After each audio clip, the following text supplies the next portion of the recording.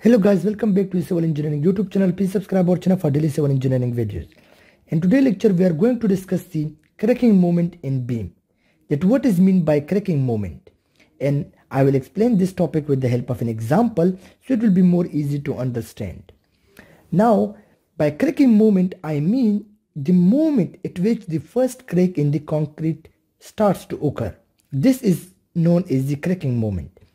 For example, if I consider this in a beam and there is some load acting on the beam, let's suppose W, in a uniformly distributed load, and if I draw the line diagram for this beam, and let's suppose there is also some load acting on the beam, this is the line representation of the above beam. So due to this load W, there will be some movement occur at the beam.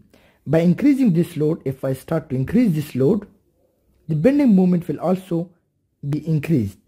If I further increase this load, the bending moment will be further increased.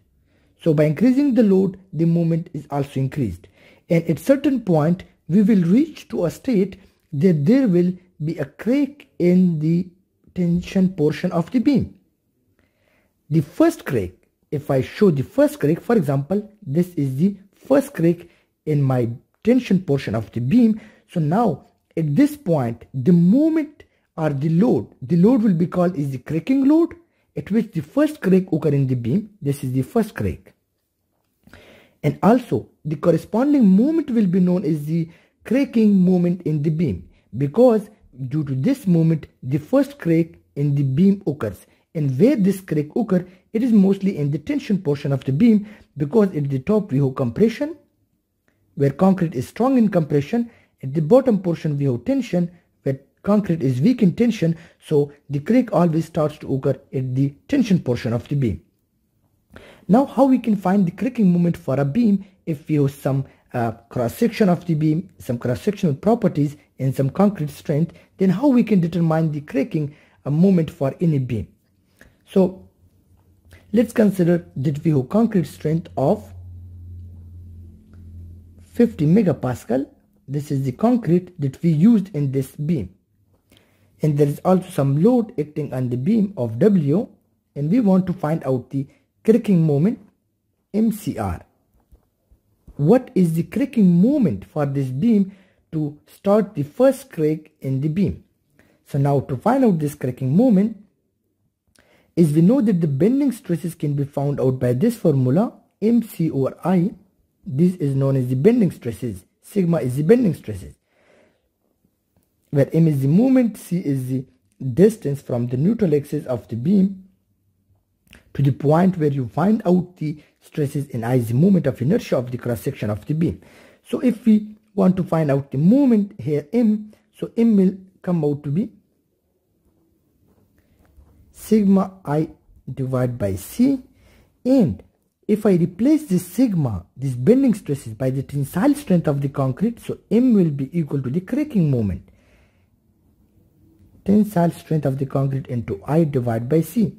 What I did here, I replaced this value, this bending stresses, the tension or the compressive stresses, by the tensile strength of the concrete, here by tensile strength, because if we shift or transfer this value by the tensile strength, it means if we reach to the tensile strength of the concrete, so at this point the moment the crack will start, and this moment will be known as the cracking moment.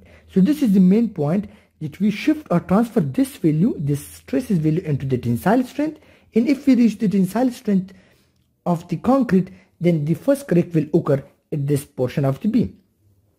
So now how to find out this IFT? By standard codes, by ACI you can use this formula 7.5 at the root FC dash, where this gives the tensile strength in the unit of PSI. Now if I found out in the Eurocode, so if T is equal to the 0.30 into FC, which is the compressive strength of the concrete, into 2 by 3 is the power on the concrete strength. So now the tensile strength will be equal to 0.30. The concrete compressive strength is 50 megapascal, 50 into 2 by 3. This is just our assumption that we have our concrete of 50 megapascal compressive strength. So by putting this value, we will get the tensile strength of the concrete, which comes out to be 4.1 megapascal. This is our tensile strength of the concrete. This is the maximum tensile strength that concrete can take. So now we find out this is 4.1. I is the moment of inertia of this beam, and for this beam we can find out moment of inertia BH cube divided by 12.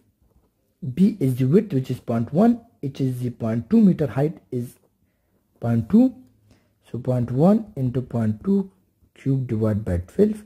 So we will get the moment of inertia for this beam, which comes out to be 0.0001 meter 4. This is the moment of inertia for this beam. Now we also find out the moment of inertia. The last thing is the C, where C is the distance from this point, from this neutral axis up to the compression fiber or to the tension fiber. But hence we are interested in this tension fiber because we will have crack in this tension portion of the beam. So this is our T, which is equal to the 0.2 divided by 2, because 0.2 is the total depth of the beam. So it will be, C will be equal to the H by 2, or we can say 0.2 by 2, it comes out to be 0.1 meter. So we now know if T, the I and C, if we put all this value into this formula, so now it will be, cracking moment will be equal to the, if T into I divided by C, it comes out to be, if T was 4.1, I moment of inertia was 0.001, it was like this one, 0.001. Let me confirm this. It is 30, so it is 30 here, dividing by C. C was 0.1. So by this we got the cracking moment of 0.0041 meganewton into meter. If we just convert into kilonewton, we got 4.1 kilonewton meter. So this is the cracking moment. At this point, the first crack in the beam will start. Crack will occur. The first crack in the beam will occur in the tension side of the beam. This is known as the cracking moment, and correspondingly the load will be known as the cracking load. And how to find out this load, cracking load? We can also know that moment is equal to WL square by 8 for the simply supported beam. So if this is cracking moment, so it will be the cracking load. So cracking load will be equal to the M cracking into 8 divided by L square. So we know the cracking moment, this value, 8 is the constant, L is the length of the beam, depends how much is the span of your beam. So you can also find out the cracking load. So this is also shows the load at which the first crack will start. So hope you guys understand what is meant by cracking moment. It is the moment in the beam where first crack in the beam starts. And cracking load also shows the load at which the first crack in the beam starts. Hope you guys understand, and don't forget to subscribe our channel for daily civil engineering videos. Thank you for watching our video.